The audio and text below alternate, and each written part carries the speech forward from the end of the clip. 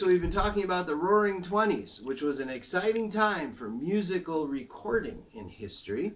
It was the very first time that country music, American country music, was actually recorded in a studio.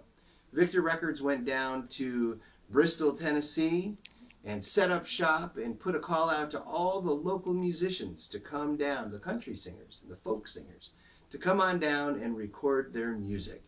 So people like the Carter family came down, and people like this next guy, Jimmy Rogers, affectionately known as the Singing Brakeman, because he sang a lot of songs about trains. And he was able to make the sound of a train whistle without any train whistle. He did it with his teeth and his tongue, and he was able to make it sound really cool. But I can't do that, so I got a train whistle. Songs, Waiting for a Train. Sing along. All around the water tank, waiting for the train, 1,000 miles away from home, sleeping in the rain. I walked up to a brakeman, gave him a line of talk. He said, if you got money, boy, I'll see that you don't walk.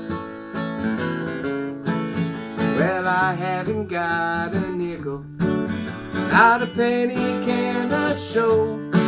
He said, get off, you railroad bum, and he slammed the boxcar door. Yodelay, yodelay, oh,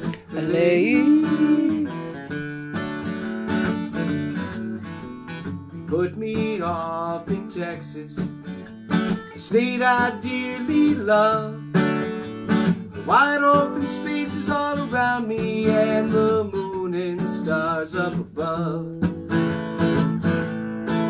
where nobody seems to want me or lend me a helping hand. I'm on my way from Frisco, going back to Dixieland.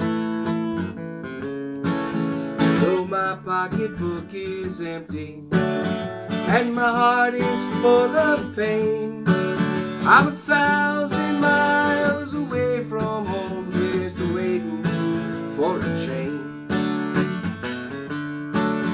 Yodelay, yodelay, yodelay. All right, yodel with me, ready? Yodelay, yodelay, yodelay.